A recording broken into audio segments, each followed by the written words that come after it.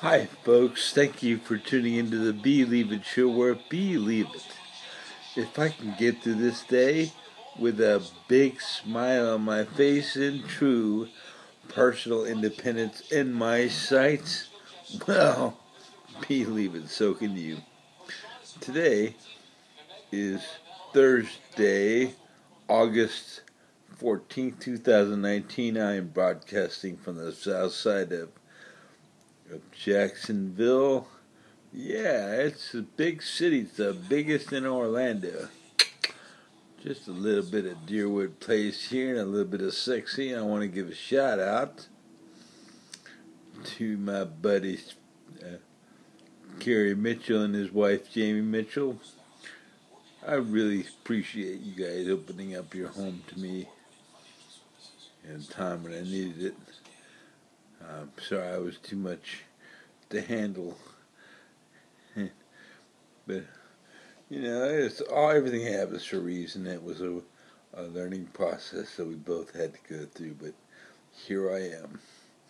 And I am looking at you laying in that hospital bed. Let me ask you, how you doing? You've been getting the wrong information? You want what? Ice cream? Ice cream's not good for you. With sugar on top. I don't know who told you that.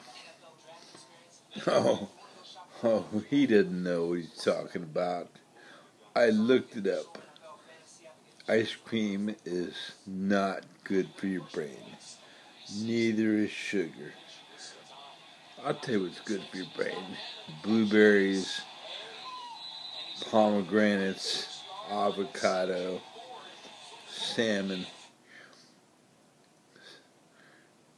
egg yolks. Those items are good for your brain. Bananas, oranges, not sugar or ice cream. So, you gotta, take all your information with a grain of salt. It's interesting. I had somebody tell me today that I just had to get back into reality and start walking. Like, if I willed myself, I'd be able to walk. Well, it's not that easy. I might be able to walk a couple of steps and then I'd fall down and hurt myself. And then I'd get a broken leg and then I'm really up the creek without a paddle. And in this condition, that's not what we're on, folks. So, people, everybody has opinions. They're like elbows. Everybody has them. And some opinions are good, but make sure to research. Look up.